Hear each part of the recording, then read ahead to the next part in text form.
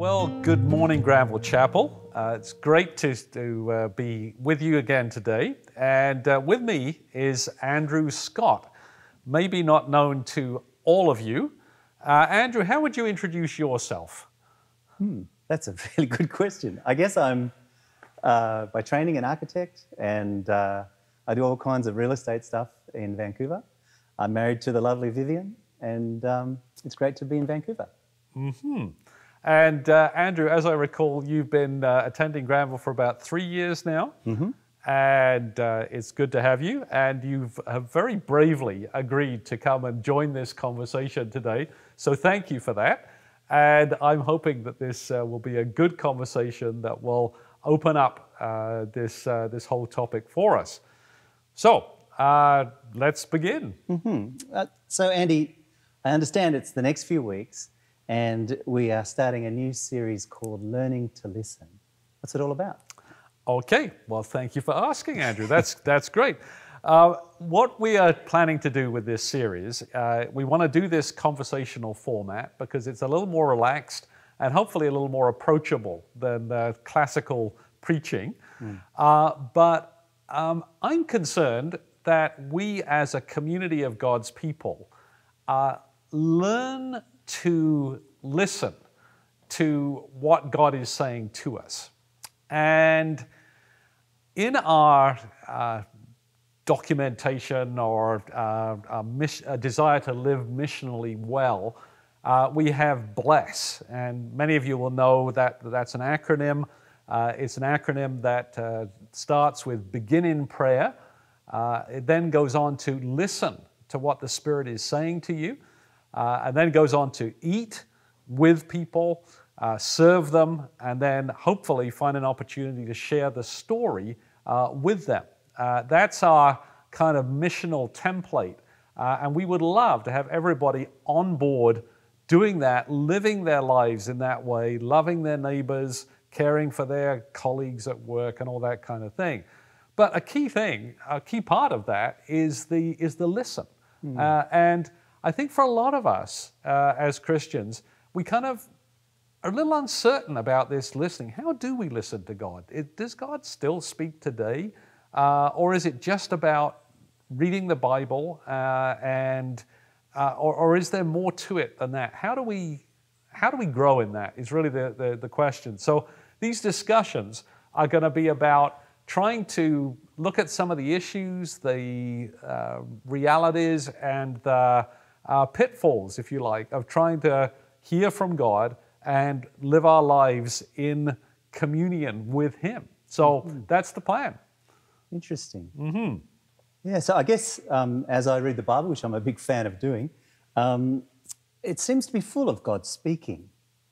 Oh, absolutely. I mean, you pick up the Bible and almost anywhere you're going to find God speaking, right? I mean, so we've had a passage read to us, which I came across the other day in Deuteronomy. And this is a lovely passage, right? Here it is again. Ask now about the former days, long before your time, from the day God created human beings on the earth. Ask from one end of the heavens to the other. Has anything so great as this ever happened? Or has anything like it ever been heard of? Has any other people heard the voice of God speaking out of fire as you have and lived? I mean, I kind of love that, right? Because this is Moses talking to the people of Israel, and he's reminding them how at Sinai, God showed up for them and addressed them out of fire.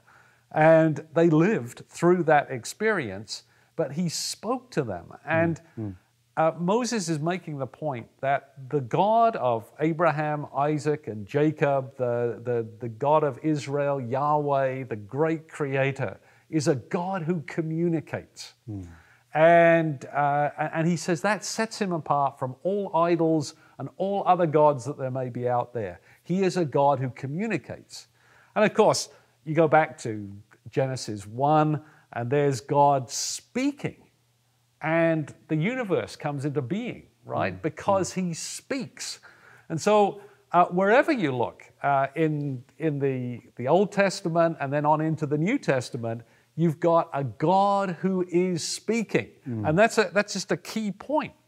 And when you read the stories of the Old Testament, obviously Abraham, Isaac, Jacob, Moses, and then you move on through the prophets, David, all these guys, Daniel, Isaiah, Jeremiah, the major prophets, they all heard God speaking to them, and they knew that voice that spoke to them was God. And out of that, they obeyed most of the time. Didn't always get it right, but that was the plan. And out of that, they came to know God and know that He was a God who communicated.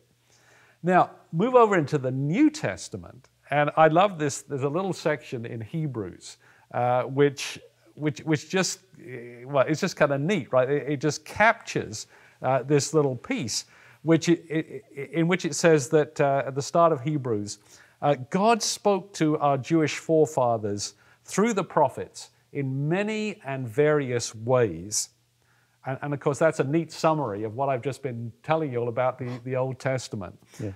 And in these last days, He has spoken to us by His Son. And so Jesus is actually the Word of God who has spoken to us uniquely as the Word made flesh, as John describes Him, right? So this idea that God is a God who communicates is absolutely fundamental to everything we know about God. He speaks. So, I get it. God speaks all the way through the Bible. Yeah. So if God speaks all the way through the Bible, sorry to say it, but why do we find it so hard to hear? Well, that's the issue, isn't it? I think we've established, or I hope we've established, that God is a God who speaks. So the communication problem is not on His end, right? I mean, it's clearly on our end. And, this is dangerous, this next bit, right? Because I have a grandson, and I love him to bits. Hugo is coming up to 3 incredibly soon, and he's growing like a weed, and I have a lot of fun with him. And but getting to know Hugo, I mean, when he was born, he couldn't understand the words I spoke to him, but that didn't stop me speaking to him, because he had to. How do kids learn? They learn by hearing and kind of growing into that. But now, as he's 2.5 and coming up to 3, he's in a place where he can actually speak back and engage. And the fascinating thing is that he is picking up on gaps in his own understanding. So the other day we're reading a book together, and he says, "What's damage, Grandpa?" And so then we have to go and describe the word damage, and then we go around the house looking for damage, and there's plenty of bashes and things on the furniture and whatever, right? Like, oh, damage, that's damage, that's damage. And it's really fun, right? But he is actually building his semantic field around that. So what's happening there is that he is learning to communicate, but he's also learning to listen, and he's understanding, and he's growing into that. And I think it's actually very much like that with us and God. I think that's the way it's supposed to be. We don't start off kind of just knowing God's voice, right? But we can learn it, and I think we can tune in to the wavelength of His voice, if you like. That will be the way I would describe it. So this is where we kind of move on to this second passage that we had read this morning, and this is the 1 Samuel one, right? Where there's this lovely, well-known story, I think, about Samuel, and he's this little guy. We don't know how old he is at this point, but we do know that his backstory, if you like, his mum prayed for him to come. She couldn't have children, and she prayed, and she dedicated him to God if God would give him to her. And sure enough, God heard her prayer, and Samuel came along, and when he was 3, she took him down to the temple at Shiloh and gave him to the priest and said, "You raise him. I've dedicated him to God." So he was kind of put into this place of learning about God. Now, it's an interesting story in so many ways, but one of the pieces that I like about it, it comes right from the early days of Israel in their promised land. They haven't got the kings established at this point. They've been through a time of chaos with the judges. When you read the book of Judges, you realize that they quickly forgot who God was, and they did all kinds of crazy stuff. And then there was penalty, and they got overrun by enemies. And then they would eventually go, "Oh yeah, God, let's go back to Him." And it was a crazy time, and there was all kinds of unpleasant stuff going on. They really lost the plot very quickly. And so this story comes out of that time.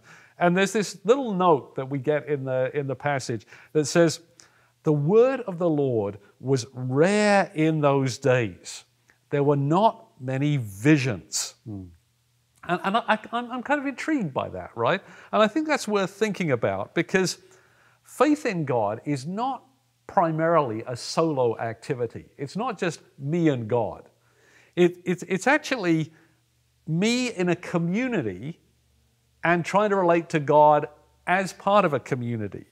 And so at any given time, we are in an era of history and an epoch of history, if you like, that matters because God may be doing things in that time or may not be doing things in that time. And in this time, the word of the Lord, when Samuel was around, was rare, right? So either God wasn't speaking much, or more likely, people weren't listening much, right? I mean, because they'd kind of forgotten, oh yeah, God, He's out there somewhere. So in this story, it's a key point that God is not being heard until, and then of course this is where the story kind of unwinds on us, right? So Samuel is lying there at night, and it's a kind of just a quiet night, and God calls Samuel. And Samuel, bless him, I mean, he's just a little guy. What is he, 10 at this point? We don't know, maybe. He wakes up and he goes, "Oh, somebody's calling me. It must be Eli. Who else is there around here? Eli's the priest, right?" So, and you get this kind of lovely, funny story, right? So Samuel rushing into Eli's bedroom, shaking him and saying, "You called me, here I am." And Eli, and I'm sure he's grumpy as anything, right? "No, I didn't. Go back to sleep," right? And then this happens, and it happens. So 3 times it happens. And then finally, a very grumpy Eli puts it all together and goes, "Let's see, I'm not calling him. He thinks someone's calling him. Who else could it be? You know what? I bet it's God." And then he tells him, "If you hear it again, don't bother me." I think that's probably Eli's kind of main thrust here. "Don't bother me, but say to God, 'Speak, Lord, your servant is listening,'" right? And that's the moment, of course, when God speaks again. Samuel turns to God, and he hears, and God has a lot to say. And it's actually a judgment on Eli. It's quite disturbing, really, what God is going to do to Eli's family. But that's the piece of the story, right? So anyway, So does Samuel learn to listen? Yes, he does. I mean, he becomes a prophet, right? And he hears from God a lot in his lifetime. So this is his beginning, and he is just learning the trade, if you like, of listening to God in this little story. Yeah, very interesting. So what's that for us? What's the meaning of that ancient story for us? Well, I think there's a couple of things here. First I would say we actually have to learn to listen as part of a faith community. So Samuel would probably have got there in the end. I mean, he would have figured out that it wasn't Eli, and so he would probably have put 2 and 2 together and gone, "Oh yeah, that's probably God," and got there. But he actually needed Eli for the direction on how to listen. And my suspicion is that those who've gone before us in the faith often have really good counsel to dispense to us on actually how to listen for the voice of God. And I think that's a point that we could kind of lift right out of this story and go, you know what? It's not just about me. It's about me as part of a community. So who are the people in this community that have learned to listen to the voice of God? And maybe I could learn from them. Maybe they can disciple me in that listening, right? That would be one key takeaway from the story. The second piece, I would say, would be that Samuel eventually actually had to listen, right? I mean, God was calling, and God is a gentleman. He doesn't impose himself on us, right? He invites us into conversation, I think. But as Samuel heard the voice on the fourth time, at least, he actually had to say, "Speak, Lord, I'm listening." And he had to quieten his heart enough to be able to hear what God had to say to him. And I think that's about getting quiet enough that we silence our own voices and all the voices in our head and all the social media and all that kind of stuff.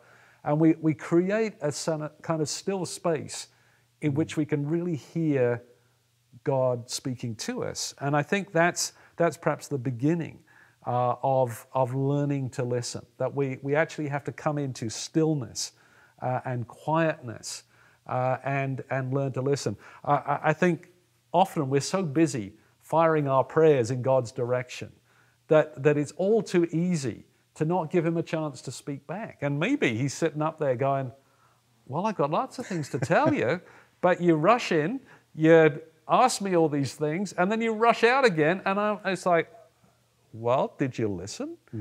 So I think there may be something of that out of this story that I would take and say, this could help us. Do you see anything in this story, Andrew? Oh, for sure. I get where you're coming from, for sure. The one thing that I take solace in, I guess, is the fact that God called out Samuel's name 4 times. Yep. 3 times and then the 4th. Yep. And so I see him as reaching out to us and being pretty persistent, like when we're a bit thick. Yeah. So when something's really, I guess, important, perhaps rather than being hard to catch, perhaps it's that he will pursue us until we're ready to hear it. Yes. No, absolutely. I mean, I think that's certainly true to his character, and it's certainly true to all these great stories out of the Old Testament. You know, God has an agenda. He's got things he wants to do, and he wants to use people and cooperate with people in doing those things, I think. So he's looking for people who will listen, I think, primarily. Yeah. So Andy, let's get personal. Yeah. Like Samuel, have you heard God call you? Well, yeah, I have. I've heard him several times in my life, Andrew. And he's spoken to me in various ways. And it's not about the way he speaks, I think, but it's the fact that he does speak. Right. So there have been times when Scripture has just kind of come alive, and I've known, oh, this is important. And then subsequent events have proved that, oh, that was his voice, because somebody else got hit by the same passage that happened a lot of years ago. So the Bible, I think, is probably his primary vehicle for communicating with us. Okay. But what I want to say is that I think beyond the Bible, yes, because the Bible is so full of the fact that it's a living God who speaks, there have been times when he has spoken to me through community. So when he's spoken to someone who's had a word for me, a word of encouragement or a word of counsel, that I have known it like, that's the Lord. That's the Lord speaking through that person in community. And then a couple of times, and this is much rarer, I have actually heard him speak directly to my heart and tell me stuff that I would not have known if that hadn't been him. And that's rare. I would say it's only a couple of times that I've heard that, but subsequent events were very important, and it really was him. And I would say that when he speaks to us and we hear him and identify it as him, that word sits in our heart, right? It's like a very special place in our heart that word occupies, if you like, because it's his word to us. So, and I've been in ministry now for, well, a lot of years. Gosh, it's I think it's about 30, Andrew. I mean, I can't believe I'm this old. But as I would say my one regret at this stage in my life is that I have not done a very good job of stilling my heart to listen more. And I think ministry tends to make you busy. There's a lot of things to do, and you keep on going. And what I wish, my regret, is that I haven't spent more time being quiet enough to listen properly.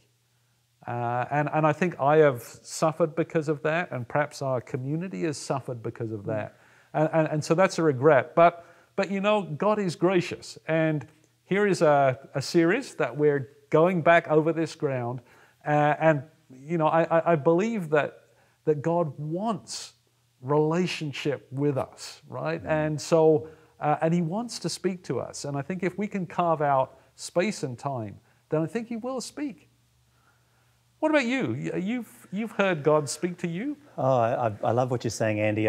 Even in prayer, I hear a friend pray something that I think, oh, yes, that's exactly what I needed. And I know what you mean about community, for sure. And we're experiencing it in our prayer group. And I guess the Bible still is a pretty central component, where I do find God reminding me who he is. I find that he is close, and that he has a plan. And it's a good plan. It's a loving plan. And interestingly, I'm gonna test you on this. You'll know it. Memory verse, Romans 8:28. All things work together for good. Yeah. And the rest of it is to them that love God. There you go. Yeah.